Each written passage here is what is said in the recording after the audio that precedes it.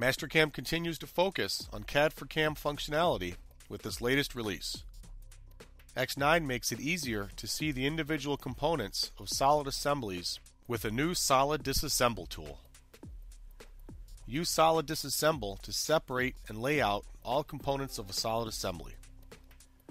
Once disassembled, you can choose the spacing between parts, make copies or move the individual bodies, and organize the results by thickness and level. Disassemble makes it easier to view your data, quote potential jobs, and prepare your models for machining with confidence.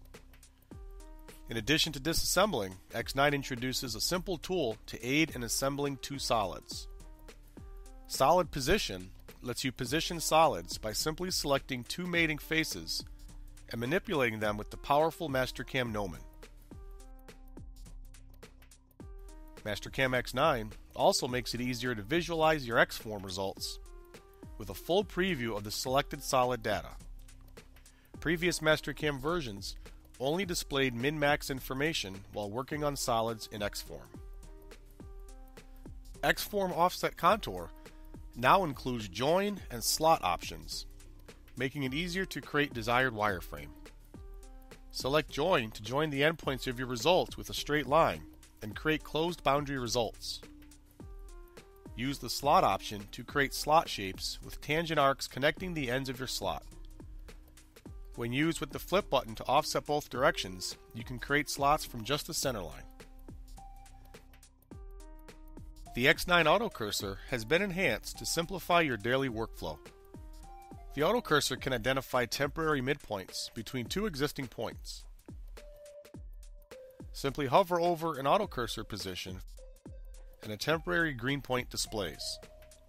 Then hover over a second point and a second temporary green point displays.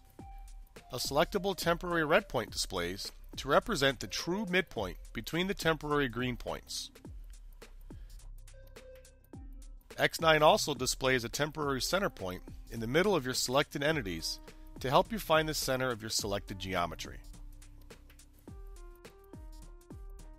Mastercam X9 has completely redesigned the bounding box function. The new X9 bounding box is clean, efficient, and streamlined. Select the bounding box origin and establish absolute or incremental control. Use these fields to manually input desired values or use the spin controls with live preview. Select the bounding box face and push or pull it to a desired location. You can adjust both sides or just adjust one side using the both checkbox. You can choose your output geometry, including a new solid option. Use the Advanced tab to name and create an optional plane on your chosen origin location, and even assign the new plane as the current WCS. Get more done in less time with Mastercam's CAD for CAM design tools.